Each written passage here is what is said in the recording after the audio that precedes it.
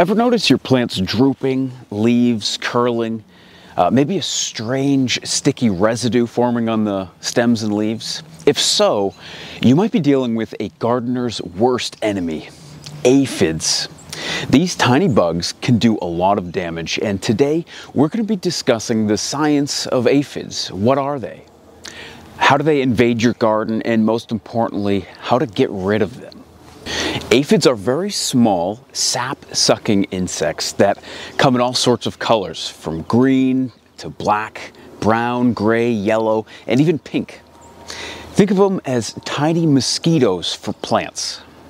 They latch on, drink up the sap, and leave your plants weak and vulnerable and stressed.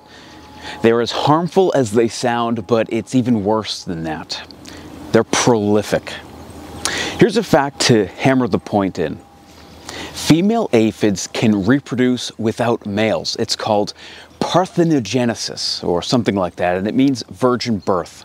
In science speak, this means that aphid populations can explode almost overnight. If you spot one, you can bet that there are dozens, if not hundreds, nearby. Aphids can reproduce at an astonishing rate, giving birth to up to 80 offspring in a week.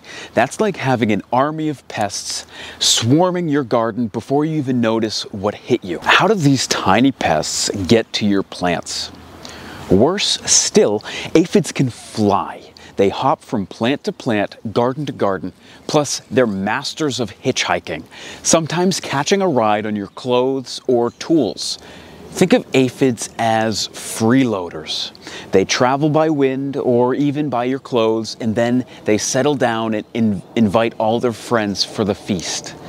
They're not just guests, they're invaders. And they're resilient. Aphids can survive the winter by laying eggs on a perennial plant or hiding in the soil.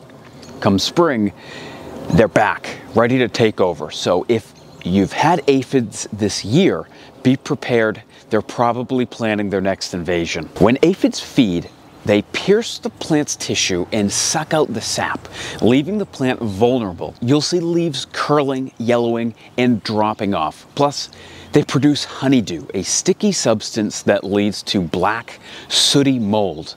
This mold blocks sunlight and adds another layer of stress to your plants.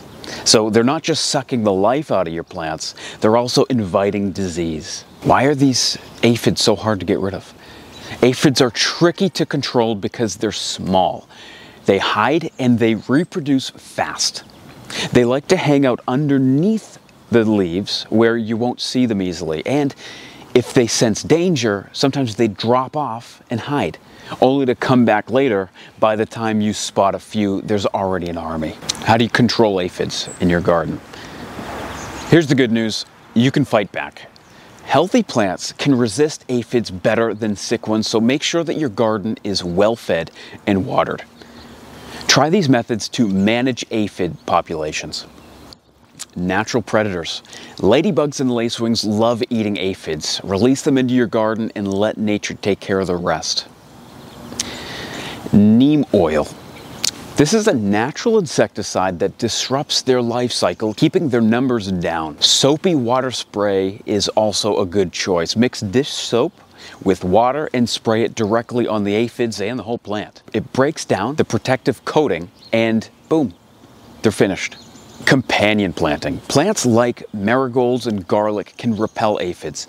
Plant them around and throughout the garden as a natural bodyguard.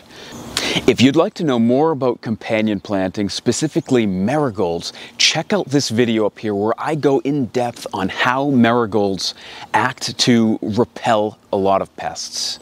So there you have it. Aphids may be small, they may be tiny, but they can cause big problems. Understanding how they operate and what makes them thrive can help you stop them in their tracks. Keep an eye on your plants and act fast if you spot these sneaky bugs. If this video has helped, don't forget to hit the like button and subscribe. They're both completely free and help the channel in a big way. Also, please share your own aphid busting tricks in the comments below. Thanks for watching and happy gardening. Let's keep those plants healthy and aphid free. I'll catch you guys on the next one.